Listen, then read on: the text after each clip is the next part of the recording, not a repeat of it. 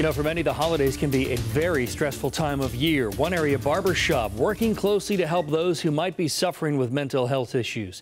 It is called Mental Health First Aid Program, and it is created to train people to spot those who might be struggling with mental health issues. Richard Devane with this partnership between the city's largest hospital and barbershop chain.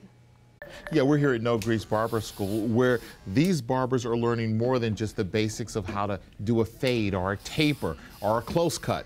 They're learning how to deal with problems that lie inside the head.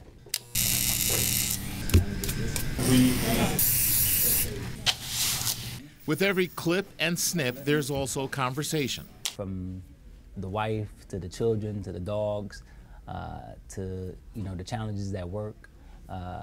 Dreams, ideals, everything is discussed in the barber chair.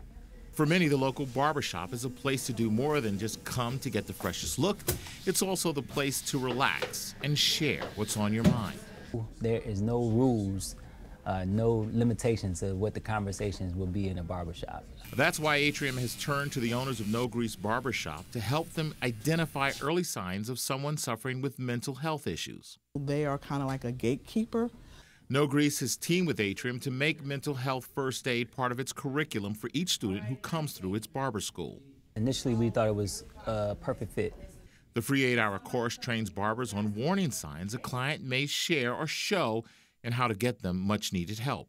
Having people knowing what to do in case someone is dealing with a mental health crisis helps decrease that stigma, but also helps to get them to the appropriate resources that they need. Already, the training has been successful in helping one customer who is considering ending his life. He felt comfortable to share with one of the barbers that, that's something that he had actually been thinking about, sharing the right information with him so he can make a better decision. And the brothers say they plan to have this training for all of their barbers at all of their locations in our area. We're in Charlotte. Richard Devane, NBC Charlotte. Richard, thank you.